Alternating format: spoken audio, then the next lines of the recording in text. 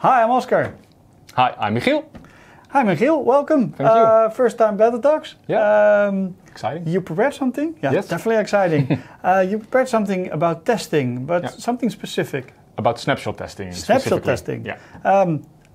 What's snapshot testing? Snapshot testing, shortly explained, is data comparison test. Mm-hmm. So you have some data you put into your function and you expect a certain type of data output. Mm-hmm. And you compare the output that you say, this is my golden standard, with everything that comes in. Mm-hmm. And if something changes, you get notified and then you need to research why the data has changed. Okay, so it's about the changes. It's not so much about the assert that you think like I'll code it this and like it should do this, or no, it should it's have actually this only on data assertion. It's not a replacement for a unit test. It's very important to say immediately. Not a replacement for unit tests. It's just on how you assert data in your tests. So it doesn't test any functionality. Okay, is it powerful for regression? Even if it you could be used. Test anything. So at least it changed. At least it changed, but well, other tests also you need to change. If something changes, you also need to investigate what's changed. But because it doesn't test functionality, it just tests the data, and if it's changed, it is very important that the data that you actually say is the correct data is good. It's actually good. So this is another tool. It's not a replacement. No, it's another tool. It's not a different category like unit testing, end-to-end testing, or integration testing. It can be used perhaps not in unit testing, because we already mentioned that, but in end-to-end testing or integration testing, you can make it as big or as small as you would like. Like you can test the data that I put into this method should result in this data, or the data I put into this whole solution should result in this data as well. Okay, well, this is cool. Can we dive in? Yeah, because sure, we can dive in. See some code here. Let's dive in immediately. You should be able to see my screen right now. I created a very simple application to demo this to you guys. It's a mapper, and the mapper has two models, an employee and a person, and it maps those two. Okay, so but the most important thing is the actual tests. Yeah, okay, so it's a mapper, but good to know the case. Like we have, we're mapping an employee to a person or the other. Yeah, some person comes into a company. He or she is applying, and he or she becomes an employee. So data from the person object should go to the employee. This is pretty static case, of course. Yeah, pretty static. Yeah, to check, but therefore simple to understand, so we can concentrate on. It really is an introduction. The snapshot testing, because you're using a library, I think XUnit or... Yeah, we're using XUnit for the testing. We're also using some AutoMock, some AutoFixture, and some fluid assertion. And of course, if you would like to know more, just watch some of the previous beta talks. Perfect videos for that. Did we go into fluid assertions once? I don't know if it's fluid assertion, but I think at least the other ones we did. I think that thing has like 250 million downloads on NUnit or on yeah, that's a very big one or something. Yeah. So I think everyone knows it. But the first thing, we're using the Verify.Xunit as the snapshot testing package itself, and we're also using Bogus to create the input data to make it a little bit easier in the demo. It's just generating data. It's just generating data. You can also create a new person yourself and hard code all the strings you think should be in there. But we're developers, so we're lazy, so we use a package. Exactly, so we use a package, indeed. So don't think too much of this. It's the just snapshot testing library in this case, because there are probably more, is Verify. It's called Verify. Yeah, Verify.Xunit. I can show you in a moment if you would like. Cool. So the way I would like to show you the tests is in according to how more difficult it is. The first I will show you. So the first test is a little bit more inefficient, more difficult to write, and eventually I'll show you, I think, the most easy way to write snapshot tests. So let's start with the first one. You see here the theory, the out-of-domain data, so the packages we talked about earlier. This case, we see this more often than we would like. You're sort or less recreating the mapper in your test. You say the full name of the employee should be equivalent to the person. That's basically what you would like. Yeah, that's basically the mapper. You write it again in the test. So very inefficient. Well, that can be done easier. This is what we talked about earlier. Perhaps you're already doing snapshot testing and you do it like this. The assertion, some actual data should be the same as expected data. In this case, it's about JSONs. So you have an actual JSON, you have an expected JSON, and you assert if those two are equal. But again, you still need a file in this scenario that you most likely, I hope not, but created manually put somewhere. You basically like misusing serialization here to see, well, this is exactly the same. Yeah. Okay. Indeed. Yeah. But it can be way easier. And this right here, these 3 lines of code, is the same test as the ones above, but with the package I would like to show you guys. So you just create a person, you put that person into the mapper, you get the employee, and you just say to the package, verify. You don't say verify this specifically. You could do that if you really want to. There is an option for that. In this case, you're not defining. No, you're what not to defining verify. anything. No, it asserts. That is the weird part here, right? Yeah. All the assertions and the verifies are done for you. So you remove some human element, hopefully the errors as well from the human element, and it asserts everything for you. It just says verify the employee. Dus everything that can be verified is verified. It says the data you supply should be the same as the data I have saved somewhere, and we'll come to that in a moment. So this could be very powerful. It's set up very fast, as you can see right here. It's 3 lines of code. It's easy, it's fast, and I think it can be reliable as well, because you don't have to make all the manual assertions.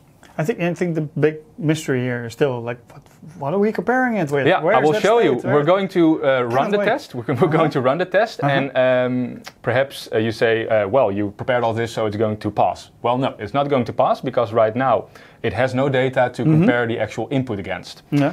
So if we go and run this test, Visual Studio Code should pop up. This is something you can choose what program to use to actually compare the data. But it's going to fail because we have no comparison. Because this test is now, it's using bogus to generate a person with some information in there, calls the function we're testing, the system on a test, and then just says verify. Yeah, exactly. So right here you should also be able to see my Visual Studio Code. And this is the data that bogus, in this case, provided for us. We see the ID, the GUID, we see everything, and bogus, very shortly, make sure that these are names and everything complies with each other. So the first name, last name are also used in the email. Well, again, it's very important, I state, really do your research when you check this data. Because if anything is not correct in here, you could keep bugs alive instead of finding bugs.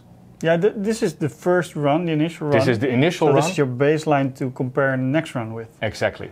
So if you run this and there's already a mistake, you're going to be, well, you're regression testing your mistake. Yeah, exactly. Awesome. So that's very important. So you could see that as a downside. That's a big difference with manual unit testing, right? Yeah. Like, because then you're really specifically first creating your expectation. Yeah, exactly. So again, this is not a unit test. It doesn't test function. It tests this data that I get in. Is that the same as I think it should be? Well, if you say, yes, I checked this is absolutely correct. Yeah. You move it along. You save it. We remove this, and we can see that it failed right now. But if we run it again, it should compare the text file that we previously generated as the verified text file against the new received text file. And, well, the next time it passes. The same, but did bogus generate the same information now? Yes, exactly. Perhaps you've already seen this. This extra method, use seed, says that it creates the same data every single time. Okay. So if I use a different seed, it will create different data, but it will use the same data every single time as long as I use this seed. All right.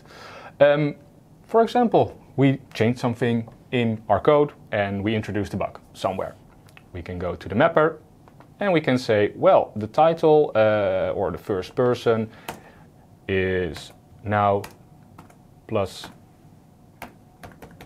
banana. Banana, okay. Yeah, first person plus banana. My real issue there in this code would probably be that it would say in the second line or the next line, last name is first name. Like I always do that with these kinds of mappers. But these kind of things get introduced, and this is super simple. This is really a example. super simple, it's an introduction, but you can do way more many things right here. You can also verify against an anonymous object where you put in both person and employee, and it does the verify for you on both objects.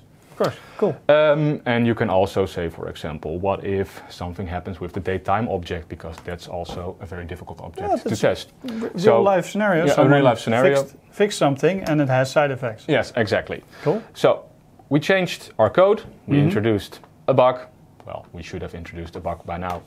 And we say, run this test again. And now we're going to see, hopefully, the power of this package. It failed. Well, that's no surprise for us. We go back to the Visual Studio Code where the actual data is being showed to us, and we can see the first name is, well, Yvonne Banana, and the date of birth is no longer local in the 16th, but it is in UTC right now. And again, very important, but I don't think this is different to any other test. You change something, tests won't run. You really need to investigate, why is this change here? Is it something I expect? Then I say, okay, this is correct. If it's something I didn't expect, side effect, if it's a side effect, then you should, well, investigate. Yeah.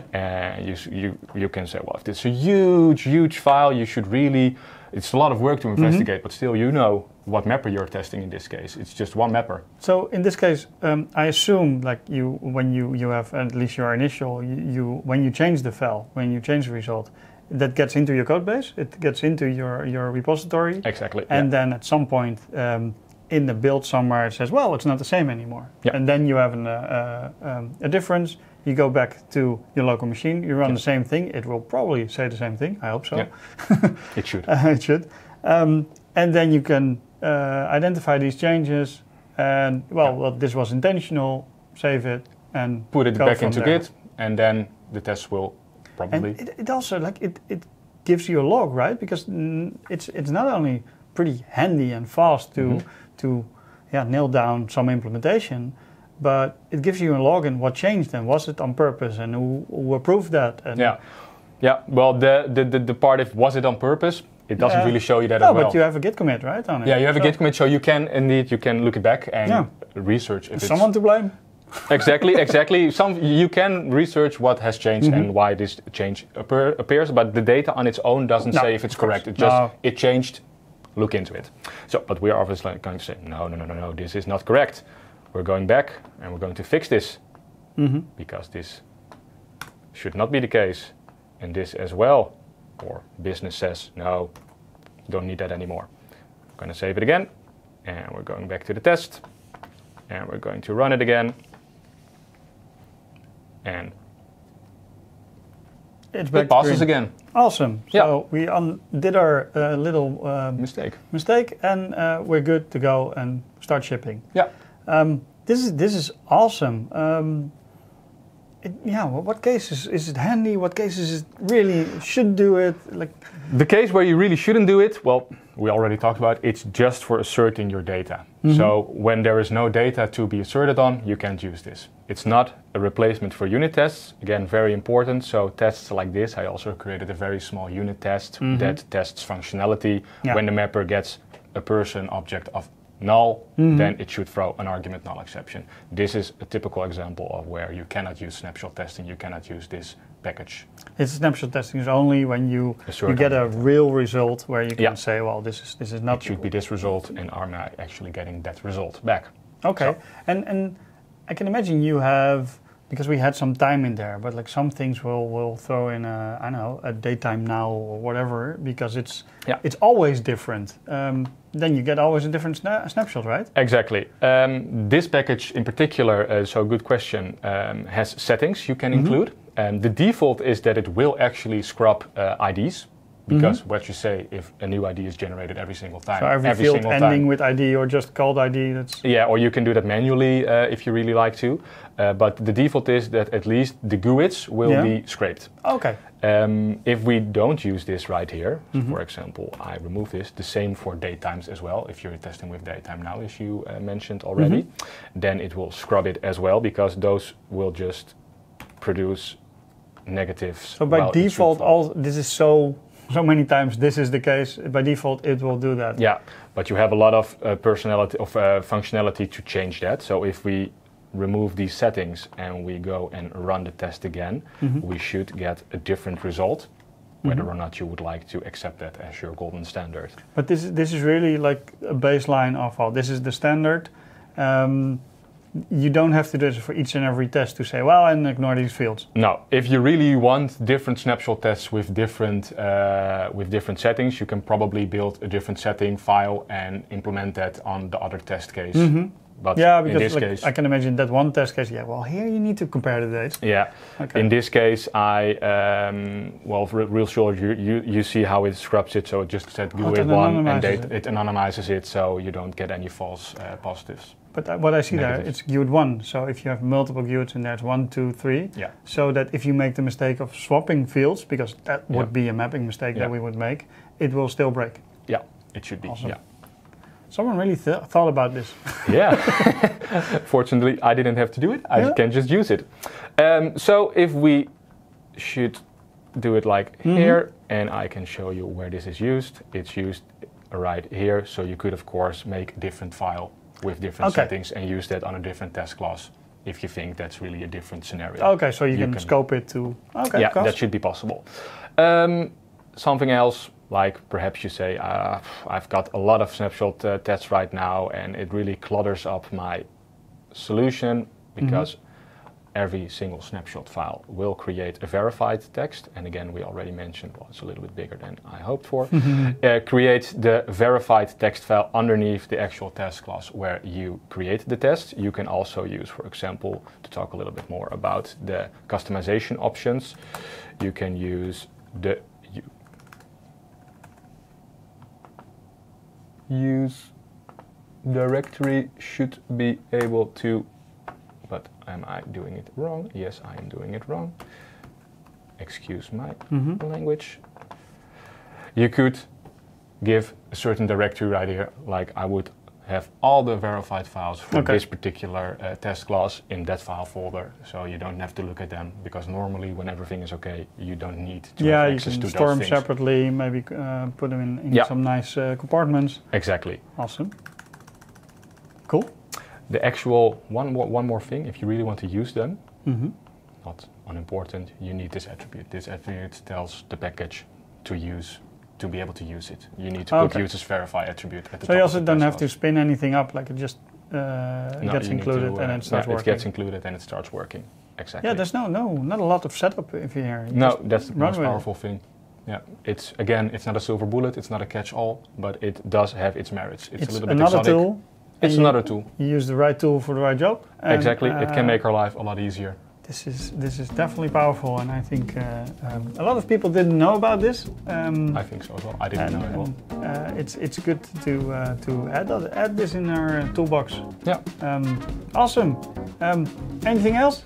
I think we talked and discussed about pretty much everything. Yeah. In short, really be careful when you accept the data as your golden truth, because that's one of the most important things you should think about.